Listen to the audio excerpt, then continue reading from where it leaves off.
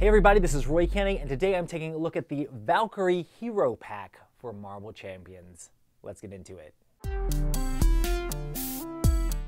Alright, let's take a look at the Valkyrie Hero Pack here. She starts as Brunhilde, which has 4 recovery, set aside the Deathglow upgrade out of play, which we'll look at in a second, and then Not This Day action, detach Deathglow from and set it aside out of play. Cool. And then as a hand size of 6 and 12 hit points, so pretty good hit points there. And then on the other side here, we have Valkyrie, which is 1 thwart, 2 attack, 1 defense. Death perception. This is a hero action which says play the set aside Deathglow upgrade as if it were from your hand. So we're talking about Deathglow this time. Let's see what Deathglow actually does. So Deathglow is a 1-cost upgrade. So you could basically treat it kind of like it's in your hand, or if it's set aside, you can treat it as in your hand. And then you can attach it to an enemy. Force interrupt. When attached enemy is defeated, set this card aside out of play. If Valkyrie defeated the enemy, ready her. So if you put Deathglow on someone, you'll be able to ready Valkyrie after they're defeated. So that's awesome. So it's basically like a card that you kind of always have in your hand, but to put it on someone, you're going to have to pay this 1-cost upgrade. And then you could attach it if you're in Brunhilde to be able to take it off of an enemy if you think they're not going to be defeated soon enough and things like that. So let's go ahead and look at some of the other cards here. So we have Annabelle Riggs. So this is a 2-cost ally, 1 thwart, 1 attack. Afterglow, exhaust Annabelle Riggs, search the top 5 cards of your deck for a Valkyrie card, add to your hand, and shuffle the rest back in your deck. Awesome. And then Valhalla, this is a 2-cost support. After Valkyrie attacks, defeats an enemy.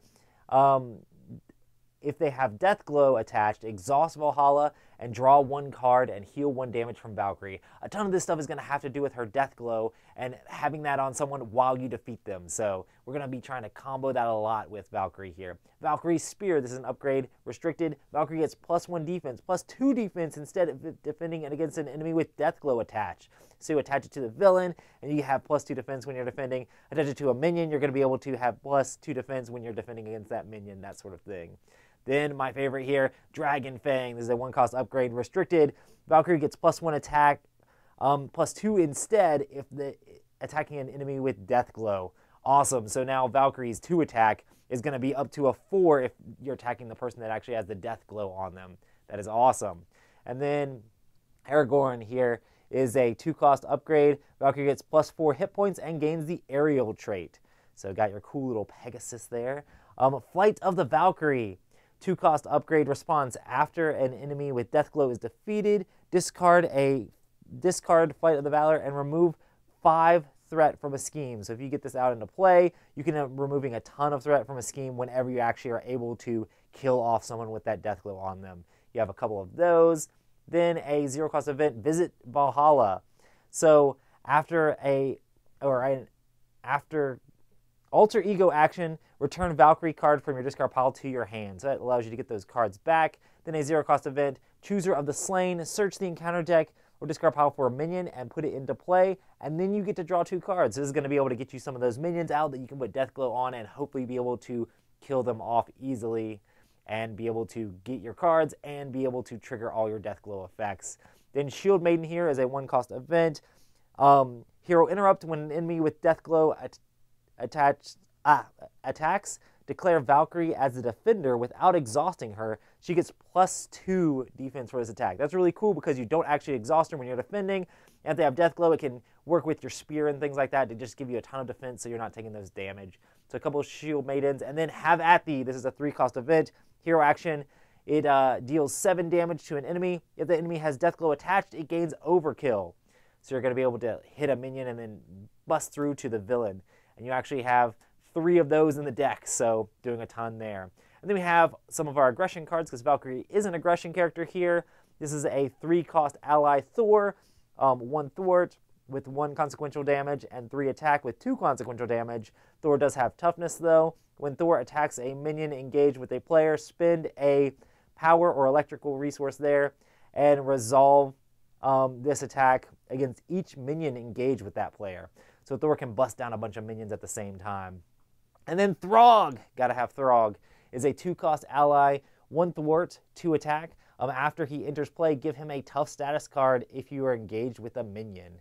So another awesome card there. And then I love Angela here. Angela is a 0-cost ally. So a cost 0, how could that be fair? 0 thwart, but 2 attack with 1 consequential damage. But she does have 3 hit points. That seems extremely good value for 0. But as a force response, after she enters play, under your control, you search the top 10 cards of the encounter deck for a minion. You put that minion in play, engage with you, and then shuffle the encounter deck.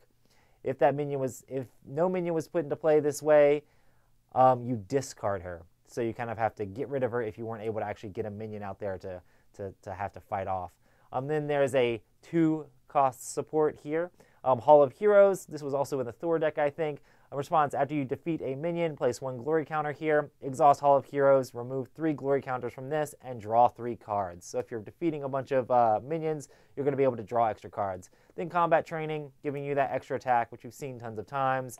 Then quick strike, deal your damage to an enemy, or deal damage to an enemy equal to your attack.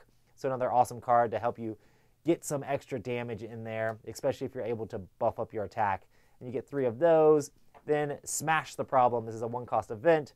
Exhaust your hero, remove threat from the scheme equal to your hero's attack. This is a cool way to be able to remove threat with your actual attack there. So if you're able to boost your attack again, this is another great card that can also help you remove threat.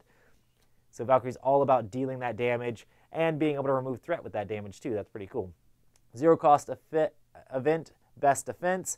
Whenever your hero defends against an attack, use its attack instead of its defense for this attack.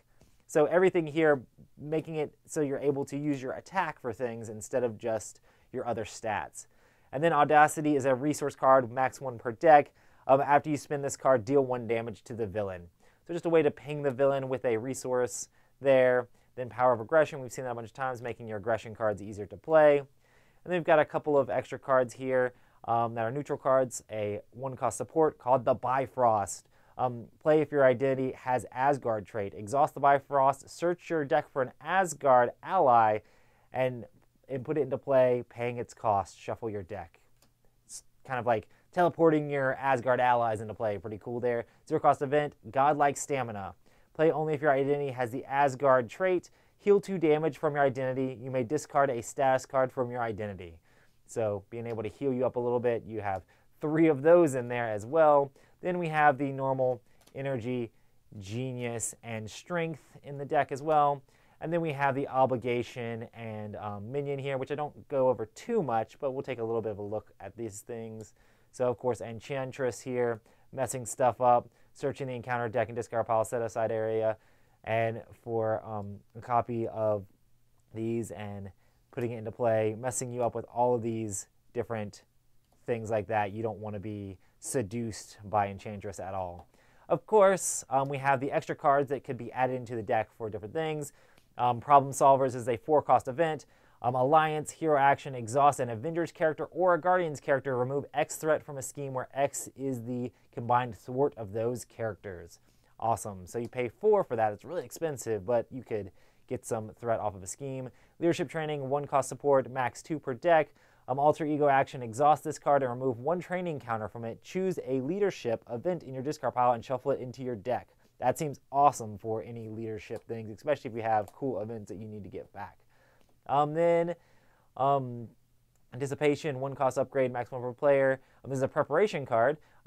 When you're engaged with a minion, discard this card to ready your hero. That is awesome. So you can jump up and hit that minion again. Then Cosmic Alliance. This is an Alliance card. Avengers or Guardians character. Choose an Avengers or Guardian character, ready that character. This is a hero action event, so you can basically ready your guy back out there, and you're able to pull that off. Awesome. Well, that is everything that comes in the Valkyrie Hero Pack here. Let's look at my thoughts. So Valkyrie is super interesting with the whole Death Glow stuff. That's really the main thing about this deck, is that she has that Death Glow card that's always in play, that kind of, well, sets aside from play, but you always have it that you can kind of put on an enemy, and if it's not on an enemy, it comes back and then it triggers a bunch of abilities. It's able to unexhaust Valkyrie, and then like her weapons are better with it. A lot of her events are better with it. A lot of those things. So you're just trying to manipulate that death glow and put it in the right place. If you attach it to the villain, it might be stuck there because the villain's going to have a lot more hit points before you're able to actually defeat it. But sometimes you might want to put it over on the villain so you can get extra defense because of your spear or extra attack because of your sword, different things like that, and then able to trigger different things. But it's really good for popping around on minions, especially small ones that you're able to easily kill. There's been some combos that I've had with Deathglow in this where it's been really fun to be like, okay, I throw Deathglow on a minion, I kill that minion off immediately, I unexhaust Valkyrie, I have another card and I put Deathglow on another minion, exhaust and then unexhaust, and you can rinse, repeat that a little bit with the cards you have. It does cost resources to actually play Deathglow out, but it's interesting the cool little combos that you can do with Valkyrie. I love aggression decks. I'm always a fan of like hit the enemy hard and fast, and Valkyrie lets you do that. She has a lot of stuff that buffs up her attack, and then she has event cards in there with the aggression stuff that lets her use her attack extra times basically to do extra damage. I really enjoyed the Valkyrie deck. I think this is a fun one to check out, especially if you like doing lots of damage and the interesting like manipulating minions and manipulating that death glow stuff on there. So for me, Valkyrie is definitely going to get a seal approval. I definitely enjoyed the deck a lot, and if you're interested in this at all, make sure to check it out. Anyway, I've been really enjoying Marvel Champions. What's your favorite thing from Marvel Champions right now? What's your favorite hero? What's your favorite villain? What are you looking forward to in the game? But this has been Roy Cannaday. I'll see you on the next one.